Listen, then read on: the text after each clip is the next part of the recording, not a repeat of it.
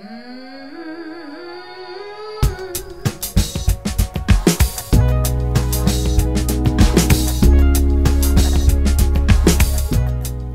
welcome to the For Evansville podcast, a podcast where we talk about the needs and dreams of our city and the people who are working towards a flourishing Evansville in creative or just unknown ways. My name is Adrienne, and today Jonathan and I were talking to Robin Mallery. She's the co-founder of Zero Waste Evansville and the former executive director of Urban Seeds. So in this episode, you might actually hear her refer to herself as the executive director, but we recorded this episode a while ago, and she has since retired from that position. She was also an integral part of Market on Main's creation and implementation, so if you head down there on Wednesdays, you have her to thank for that. She has a passion for food justice in our community and fighting for kids to have access to healthy foods, which you'll learn more about in just a few seconds. As always, give us a like and follow wherever you're streaming this from, and join the conversation by following For Evansville on Instagram. Thanks for listening. Thanks so much for being here, Robin. We really appreciate it and are looking forward to talking with you about your involvement in Evansville and just kind of what you bring to the city. So to get started, maybe just introduce yourself to our guests, let them know who you are and maybe how long you've been in Evansville and a little bit about what you do. It's my pleasure. Thank you. My name is Robin Mallery. I moved to Evansville in the fall of 2013. We came here for my husband's job. We left Northern California. So I still hear from people, why did you leave NorCal? Or how on earth did you end up in Evansville? Truth be told, we didn't know a soul here, and we hadn't even heard of Evansville. We'd certainly heard of Indiana, but the job offer came in. We were very happy in Northern California, had a rich life there, in terms of friends and our work. But we were ready for a change, and we have loved every minute of living here. I get so much feedback from the various initiatives and fun things that I do here. Folks that have lived here all their life often say to me and my husband, you've done more in these few years that you've been here than I've done my entire life living here. So we... Well, first of all, I get to be a full-time volunteer, so that's been a real blessing. Cost of living in the Midwest is a lot different than California. We didn't even really know that. So after a couple months, it became apparent to us that I had already gotten my nursing license. I'm a trained nurse, health educator. But it became apparent that I would get to be able to stay as a volunteer, and that has been such a blessing to me. But we're avid outdoors people. So we love, well, not so much the Ohio River. That's a lot different than the Sierra, snow melt that I'm used to. But nonetheless, we're bike riders and birders and hikers, and this is a beautiful part of the country. Yeah. What are some of your favorite places to go for outdoor activities in this area? Well, we love riding here. First of all, it's flat, which is just a miracle still after all these years. So that's nice. So riding locally is right from our garage, is always wonderful. But we do a lot of hiking, looking for wildflowers and birds. Lincoln State Park is newly discovered to us the last couple of years, and we just love it there. We love Hemlock Cliffs. Locally, Wesselman, of course. In fact, I won't tell you now, but I have a Wesselman story. It literally was one of the reasons we decided we could move to Evansville, because we just fell in love with the place. Yeah. And we are travelers, thankfully, where our resources allow us to travel. We came from my husband's job, as I mentioned, and he has weekends and evenings off. He didn't used to have that back in Northern California. So we go away all the time. And, within an hour and a half of here in the Hoosier Forest and up by Bloomington, there's just so many places to hike and do fun things. Yeah. We do it. We're really enjoying it. Yeah, that's great. Yeah, it's awesome. Cool. I love hearing from people who have moved from out of town, because I always think that they're going to say that they don't like Evansville. But we have seen time and time again that everyone that moves, we've had a couple actually from California join us and say that they absolutely love it here. Yes. And so I want to know, what made you decide that you loved Evansville? And you can share that Wesselman story. Well, so we came for a long weekend at the end of May in 2013. And my husband, who's researches travel destinations just incredibly in detail, Wesselman was on our radar as a forest area, but also for birds. And May's a good time to look for birds in the Midwest. We are early morning people. No surprises there. We showed up at Wesselman at like 6, and it was before they had the big new entranceway. And we just kind of walked in and stepped over the little chain that was meant to really kind of keep you out of the forest. And we went for a run, which you're really not even allowed to do. We didn't notice that at the time. So we ran through this forest and were just so touched by how beautiful and luscious it is, which is so different than the Sierras with all the pines and oaks. And so the hardwood forest was just lovely. And later we found out that you really weren't supposed to be in there and you're not supposed to run. But we thought, this place is really beautiful. So we can... that was one reason we came here. The other was River City Food Co-op, which I've been teaching nutrition and food as medicine for decades. And for me, it was important to be able to have a source for locally grown produce and just, places that supported natural foods. So I had found the co-op online. It's unfortunately since closed, but that was a real attractor to me. I knew we could be fed while we were here. And the people were just lovely. As I said, we didn't know a soul. So we went to big box stores. I wanted to get the vibe. I was a little nervous about the Midwest in terms of some of the more conservative way of thinking, which isn't how we look at life. And again, not judging people, but I just wanted to be sure that it felt comfortable and warm and inviting. So we just kind of observed and looked around. We came back for a week in the end of June and really focused on looking and started checking out real estate and, can we do this? And we are happy people. We just decided, we can do this and we'll just make it work. And I had already met some farmers in the interim period, so I knew that there was some good food being grown here. I know it sounds silly, but I don't shop at big box stores, so for me it was important to have a source of local food. And I started having conversations with folks from Urban Seeds, and that I'm actually the director of Urban Seeds. It's a nonprofit, really impactful, meaningful work. I'm very, very dedicated to the work we do. But at the time, I had no thought that I'd be a board member, let alone ultimately move into a director role. So it just felt like we could make it work here. And we have. My husband loves his job. And so that part is just marvelous. And as I said, nights and weekends off, which was we still can't believe.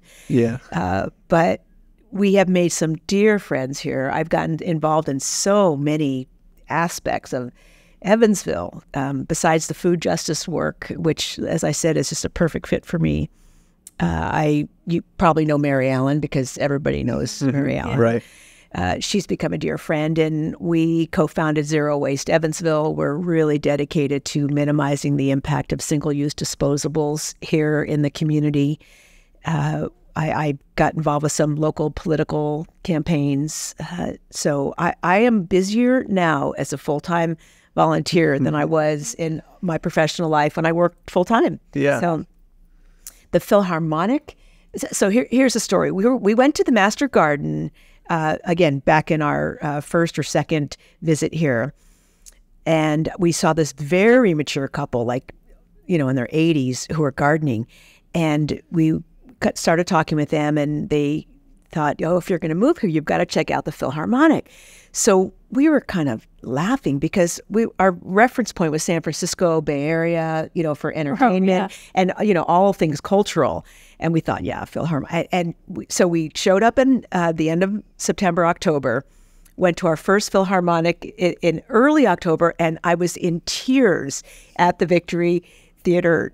Oh, I'm probably getting tears now. But not only is the Victory Theater just spectacular, but it was such high caliber. So we have been season ticket holders ever since. We love the culture here, love the UE Theater, USI, the movie nights. there's just so much going on here. We're not bluegrass people, which is sort of on the edge of being sacrilege in Evansville. I know that.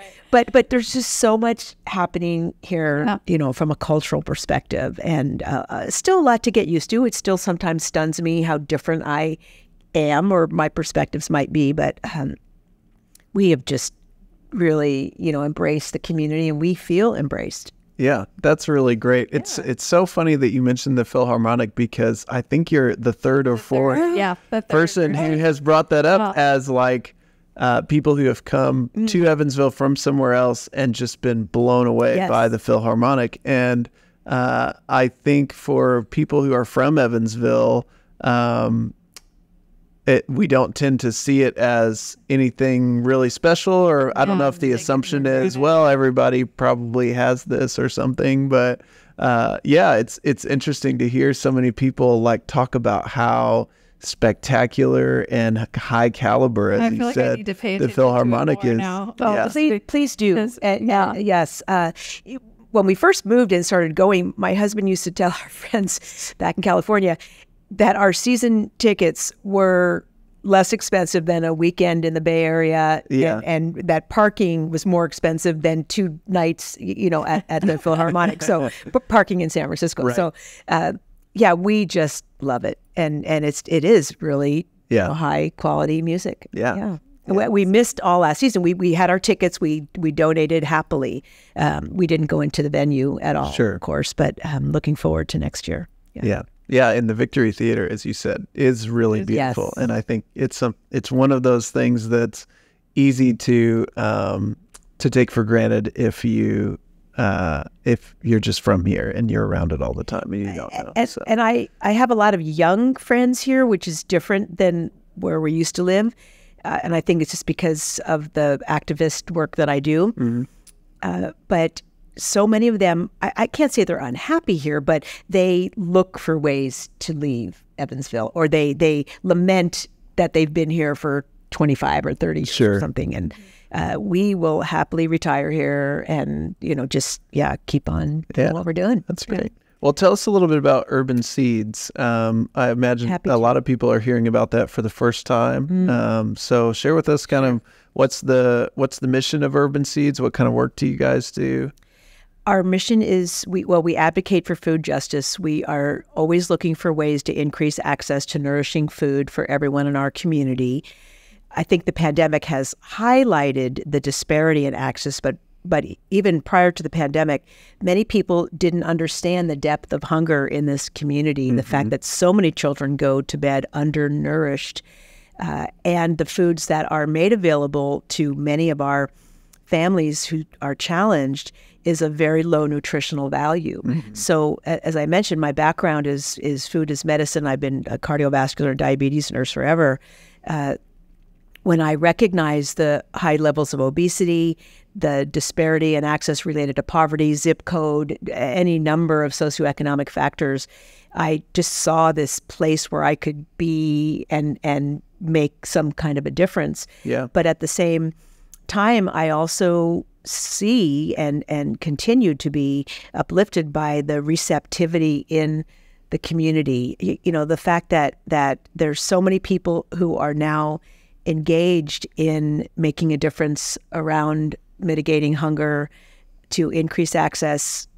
You know, one of the more tough conversations that we've had is there is a big difference between filling empty bellies and embracing our moral obligation to fill those empty bellies with nourishing food. Mm-hmm. There is a plethora of gas station convenience stores where many people are relegated to shop because that's all they have in their neighborhood, and they're having to buy processed foods at very low nutritional value, very high in processed carbohydrates, mm-hmm. a lot of additives in there that aren't good at all for children's brain chemistry. And when some of us who don't know enough see that families are being fed, they feel good about, oh, I've contributed a case of this, or I've contributed dollars towards this. But if we don't elevate the conversation around the level of nutrition value in food, our community will miss an opportunity to raise the next generation of leaders in a way that will be flourishing and thriving. Yeah. So that conversation, when I first started bringing that point up, was met with some pushback, and I might have been a little passionate in the beginning. And although I'm still passionate about it, I've found my voice around that particular topic. So when I have a chance to get in front of a church group or a social group or a community club or organization, it's not about filling up a barrel with top ramen or mac and cheese or Campbell's, but let's spend a few more dollars and really look at the nutritional value of those foods. So there's that piece to it that we have embraced as educators in the community. Another piece that I have come to learn so much about, but so many people don't understand, is that there are numerous, thousands of families in this community that only have a microwave oven. That is their main source of cooking in parentheses, if you will. Sure.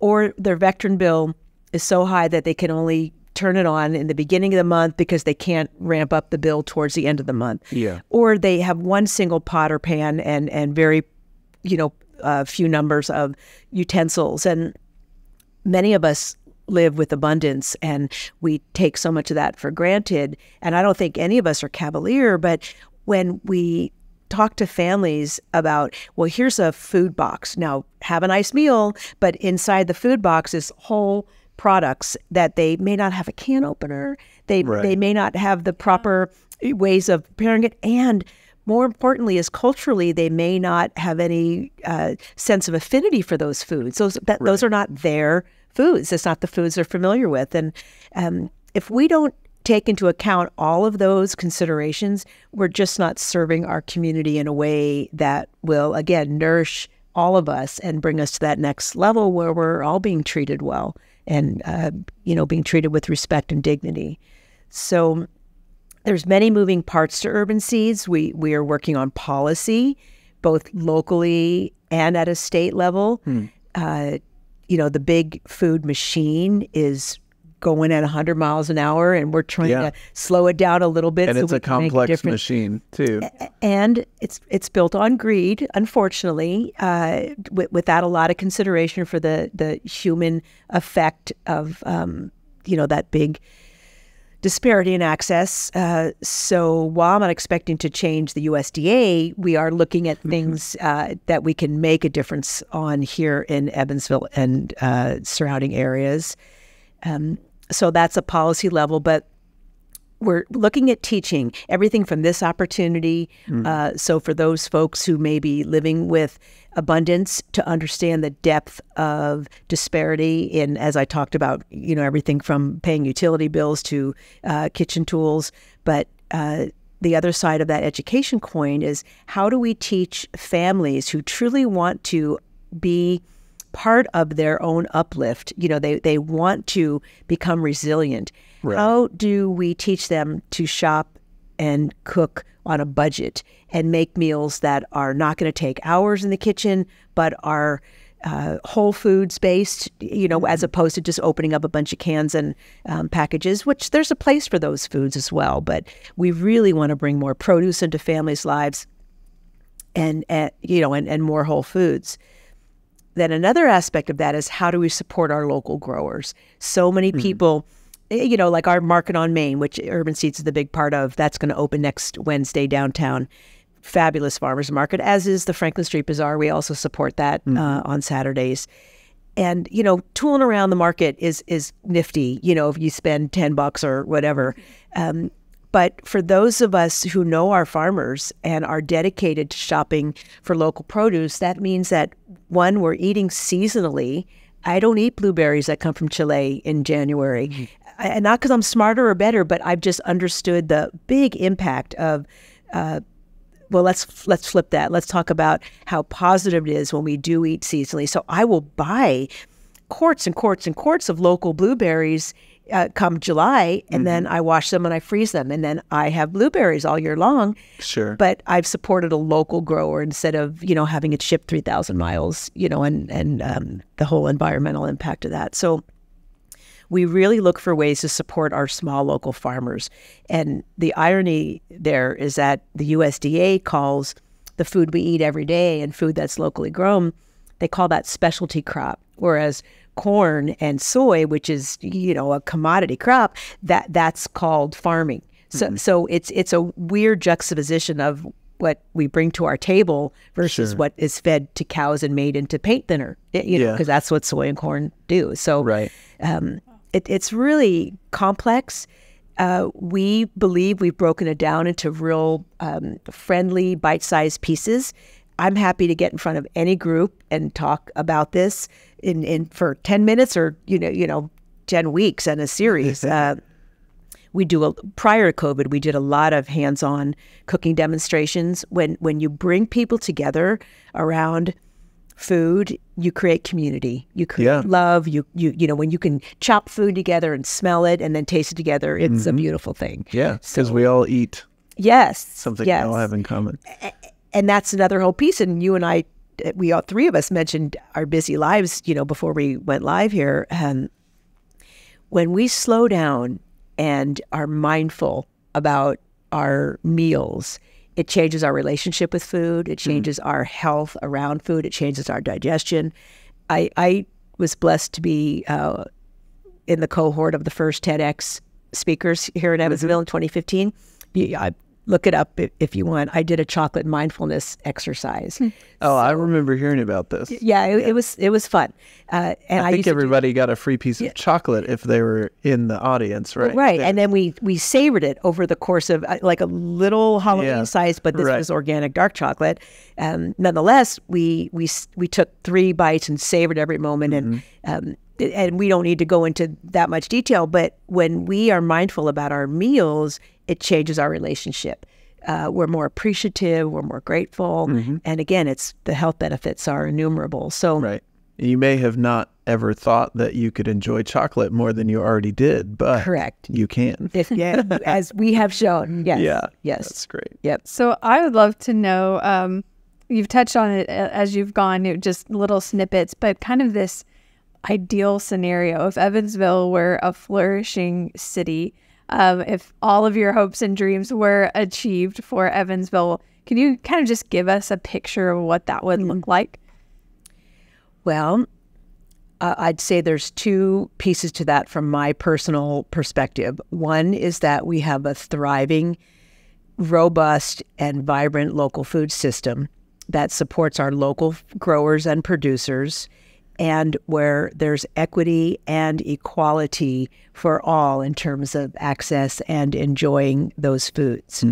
The other is that we use fewer single-use disposable items, and we were really gaining some ground pre-COVID. We had some fabulous community listening sessions, and we're influencing big organizations so that when they were meeting, instead of styrofoam, heaven forbid styrofoam, but instead of, water bottles, for instance, and such, why can't we all get used to carrying our own cup around, our own water bottle? And COVID has changed a lot, I understand, and I assume we'll get back to some kind of normal eventually. But the mentality about single use is really prevalent here, and we don't have the luxury of throwing things away after one use. And those of you young folks with, growing families, your children are the ones who will bear that burden. All of us are responsible. So how can we find a message that is compelling and yet challenging our community to be responsible about our choices without judging and without, wagging a finger, because it can be done. Yeah. It has been done in many other communities. So we are optimistic. So those would be my 2 best visions. And I think it's important for me to clarify that I love it here. And I have seen so much positive change in the almost 8 years that I've been here that I have every hope for the future in Evansville. Would you like to talk about some of those positive changes that you've seen over the years? Oh, so many. So again, with the food access piece, when I first got here and started talking about plant-based eating, which I'm not promoting a hippy-dippy vegetarian way of life, but when we put more food on our plate that comes from plants than we do from animal product.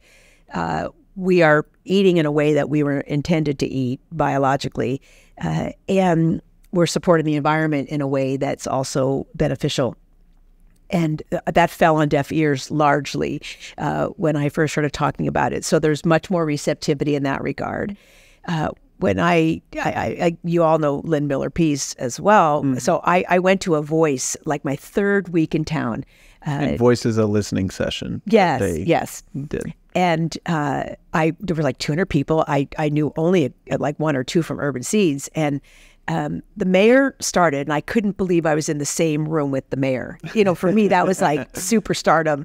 And Lloyd's just such a good guy, so warm and friendly. And then Lynn got up and just dazzled me. And I was like, I have to be that woman's friend, and sure enough, we have become good friends. And she's very dear to me. But when I went to I signed up to be a volunteer for Voice, and I said, can we look at what we're eating our food on next time? And then I took it to the next level because I happen to cook and teach cooking.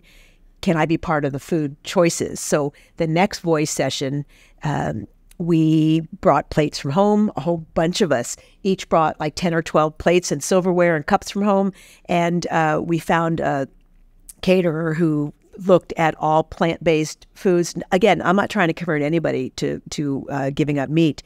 But when you have plant-based foods, you require fewer utensils. So we had vegetable skewers and like chunks of cheese and all of that.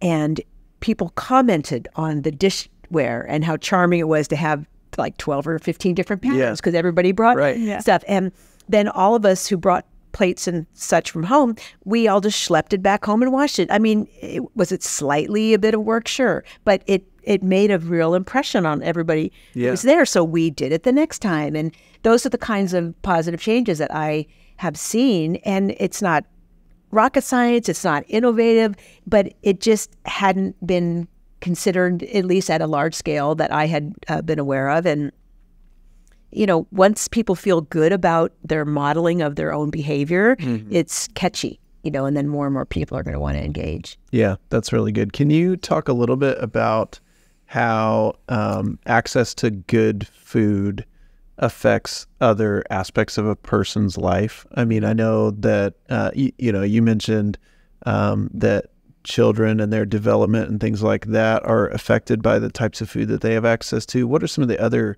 areas of a person's life that will either improve with access to good quality food, or where they're going to face some challenges in the long run because they haven't had access to good quality food? There is absolute science that shows that children who later become adults who have grown up on highly processed, packaged, low nutritional value foods will be at risk for a host of health concerns. So not only is brain chemistry affected, so children are more chaotic in their brain chemistry from food dyes and artificial sugars, but your satiation hormone is affected when you eat a lot of processed sugars in particular and processed carbohydrates, meaning you don't get to turn off your hunger or your signal that you've had enough to eat. So people then tend to overeat, and that leads to obesity, which leads to diabetes, which leads to heart disease.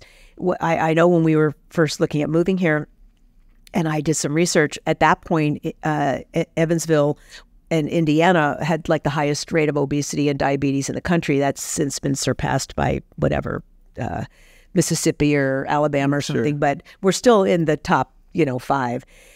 So there's such a risk for physiologic disease.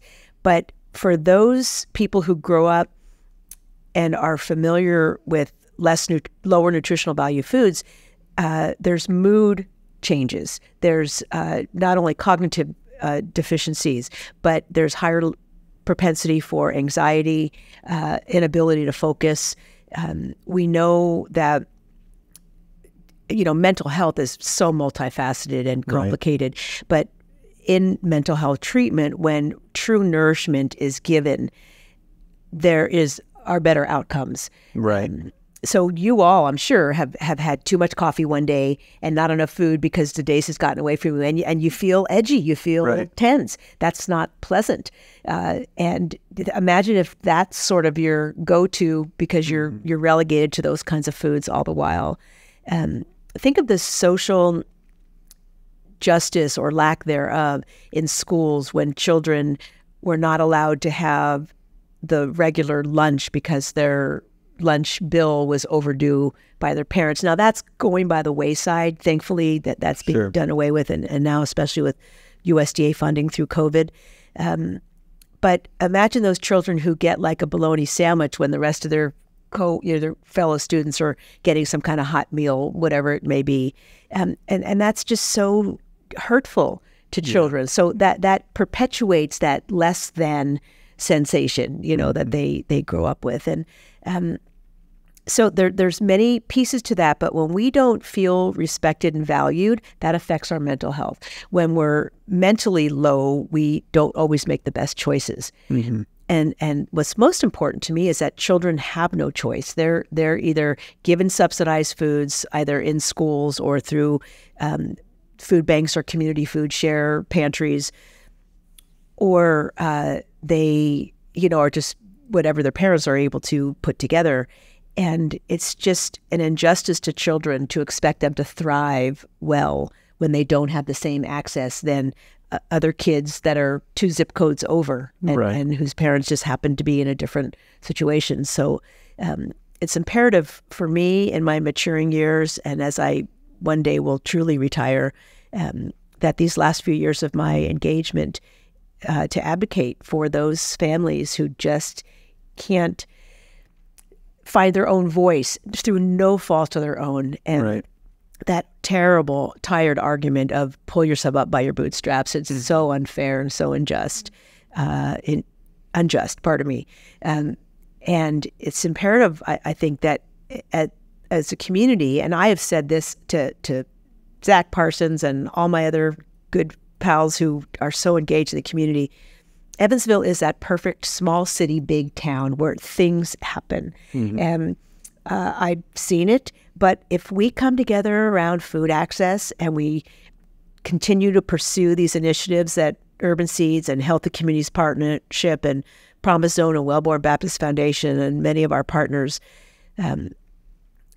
we don't require a lot of funding. We require some funding, but it's not that expensive to nourish our children. And the return on investment is just immeasurable. And we'll have such a more vibrant, healthy community in the long run if our children are well nourished and if they're treated with respect and dignity and their parents are invited into the conversation. So I think I got off topic, but I've seen a lot of progress, and our work is still in progress. Yeah. So of our listeners, if people are listening and they want to do something, they're thinking, this sounds really important. Maybe they even want to start. I'm thinking, this sounds great to eat locally and seasonally. The idea of eating seasonally is like really attractive to me. Yes. So what can we do? What are some steps we can practically take today? So we have a wonderful website, urbanseeds.org. We have an active farmer page where we list all the local growers within a 100-mile radius, what they grow and where they sell. When you buy directly from a farmer, either at a farmer's market or many of them now have their own websites, they get to keep all that money. And I assure you, our farmers are they're not rolling in the dough. They work really, really hard, long hours, and they barely get by. When you buy from a third party, like an online platform that intervenes in terms of creating the platform and making it easier at some level for the consumer, they take a cut of what the farmer gets. So I would encourage you to connect directly with farmers if at all possible. There are a couple small stores in Evansville that sell local produce. One of them is Elbert's Natural Foods on Virginia. It's my favorite store. It's where I go. It's out of the way for some people, but our 2 farmers markets, I mentioned Franklin Street Bazaar on Saturdays and the Market on Main downtown at the Ford Center on Wednesdays.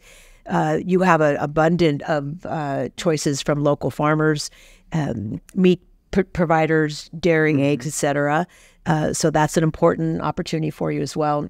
And a fun opportunity. Shopping at a farmer's market is way better than going to the grocery store. Well, that is true. And our big box stores here locally don't sell from local growers just yet. That's part of the policy that we're working on to change, because there are a lot of regulations that are sort of restrictive and unnecessary, and we're working on that here. So first point would be to see what you can do to connect locally with the farmer. Eating seasonally can feel like a little bit of a deprivation when you see strawberries that come in from a foreign country in the middle of the winter. Think about that and then plan ahead. So strawberries are in season right now. Go buy a flat, wash them, take the stem off, cut them, put them in the freezer, and you'll be happy come January. That's another option. We have a volunteer sign up on our Urban Seeds website. I would also encourage you to go to Healthy Communities Partnership. We're a proud partner of HCP, and volunteer opportunities are listed there as well. We have fundraisers that always involve food. We do a community food share. So when we sell soup or a casserole, we donate an equal amount. So we donate typically through Aurora or the YWCA to those families that receive services. So you buy dinner for your own family, but another family gets dinner as well. Great. So there's lots of ways that you can engage and learn more. And I'd also encourage you to invite me or one of my colleagues to come and talk to your service club or any group, church group, whatever, so that we can, be a little more specific about how you might engage. Yeah. Thank you. Yeah, that's really great. I love hearing your story and hearing how you've taken this passion for, just quality food and how it contributes to a quality life, and sharing that with the community, getting it out there, spreading it, and thinking about what needs to change so that more people can have access to really good foods, and not just, it would be easy to move from somewhere else into Evansville to recognize, which I should say, this is not just an Evansville problem. The difference in access to food among, higher income neighborhoods versus lower income neighborhoods is a trend that we see in cities all over the place. But it would be easy to come into a community and to see that and to say, that's just kind of something that's too bad, and kind of sad that that's the way it is here in Evansville. But your approach has been, what can I do to get involved and to move the needle? And so I love hearing that. I hope people are inspired by that and can see that, that's just something that you were passionate about, that you looked for opportunities to get involved and have gotten involved. So yes. Well, I have been inspired, which is what allows me then to share that back. Right. Yeah. And so hopefully people who are listening to this, if they're interested in this food conversation, that they'll do the research, learn more. If they want to get connected with you, they can find you through Urban Seeds or reach out to us as well. And we'd love to help you get connected to Urban Seeds and to other organizations. And then if you're interested in something else, I hope you're inspired by this story and begin looking for those opportunities. What's the niche? What's the area that you can kind of step in and get involved? Would you have any final advice for anybody who is kind of still searching for those opportunities of, I want to get involved in Evansville. Maybe I see an area of need that's really, resonating with me, or maybe I have something that I'm passionate about. I want to bring something of value to the city and contribute. What guidance in general would you give somebody who's in that place? I have found that anything is possible, and to not hold back on big ideas. And I am just impressed continually and touched and inspired by the goodness that abounds here. There's so many people who care. So for anybody listening who wonders what they might do, everything is the perfect amount. Nothing is too small. Don't feel overwhelmed that you have to become a board member or that you must donate a certain amount of hours or a certain amount of dollars. Every little thing we do for other people, when we give of ourselves, it makes such a big difference. Yeah, that's great. Thanks so much for joining us today. We're so happy that you're here, giving us your little nuggets of wisdom. My pleasure. Thank you. Yeah.